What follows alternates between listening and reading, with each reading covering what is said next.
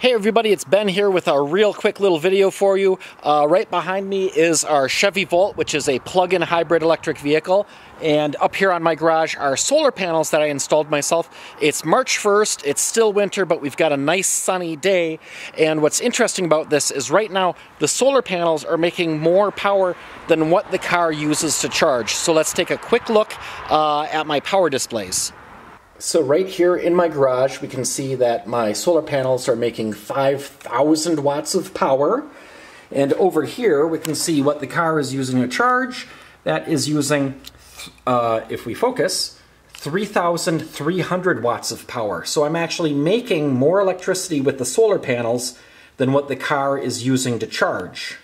And another interesting thing is right in the car, it tells me when the car is expected to be done charging. Complete by 1:30. I'm going to have maximum power until at least 2 p.m. So we're still going to be cranking through power here. Now if we look at the power meter for my house here, the little dotted line moving to the left and that arrow pointing left both show that we're actually exporting power from the solar to the grid. So I'm literally charging the car, powering my entire house, and still exporting some power to my neighborhood. So solar and electric cars work great together. Solar is a fantastic way to power your home.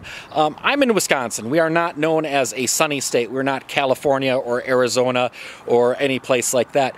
But if you have anywhere south facing, solar can just work out great.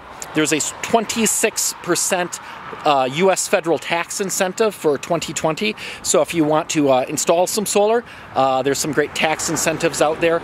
And check your state, local, and utility rebates as well. I also do a lot of YouTube videos, including my monthly power bills, so check those out. Make sure to like, comment, subscribe, hit the little notification bell so you know whenever those are coming out. And until next time, stay charged up.